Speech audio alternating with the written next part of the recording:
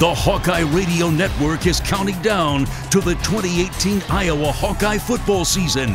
Here's one of the top plays of 2017.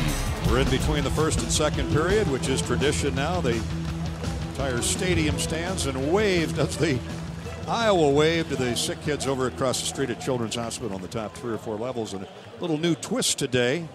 The officiating crew all lined up in midfield and waved too. That was a great scene. Took their hats and waved with their hats.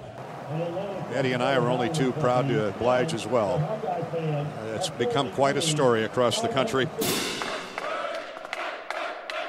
Hawkeye football returns when the Hawks host the Northern Illinois Huskies.